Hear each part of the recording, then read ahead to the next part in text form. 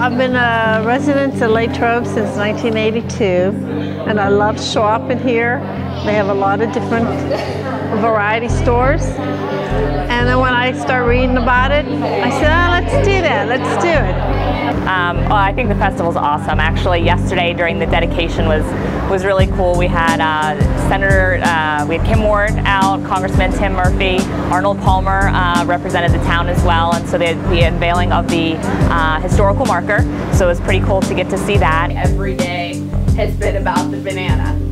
We've blogged about the banana, we've tweeted about the banana, we've Facebooked about the banana, we've wrote, I can't even tell you how many press releases I've wrote about the banana for the news. Everybody's been asking about the banana. We've been ordering food for the banana. I mean, probably from June to August, every day was banana.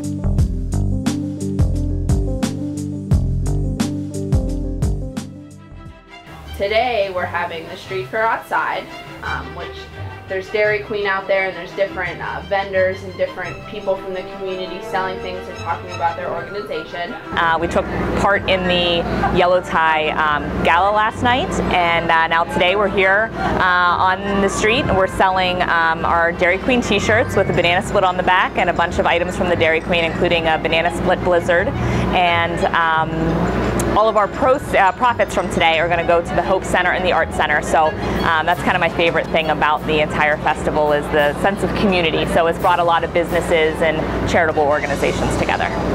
And here at the Art Center, we're having banana pancakes and different banana things in the cafe. Oh, a while. We started making our ice cream and novelty items for today well in advance. So we had extra help at the Dairy Queen, and obviously, employed Curly the Cone here to to come out with us today. So there was definitely a lot of planning involved, but a lot of excitement too.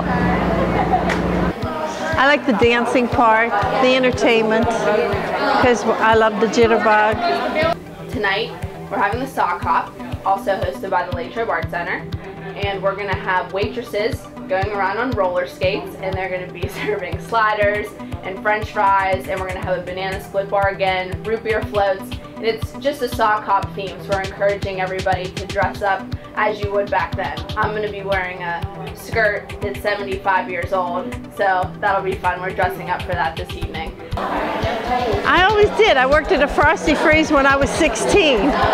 So I learned how to make them, and I ate them too, and that's probably why you could tell. Banana splits, because how could you not enjoy banana splits when you blog about it every day? It's just such a traditional ice cream item. So I grew up, my family owning Dairy Queen since I was in preschool actually. So it's an item that we see being made all the time, and it's a classic. It's pretty cool that it was made in Latrobe.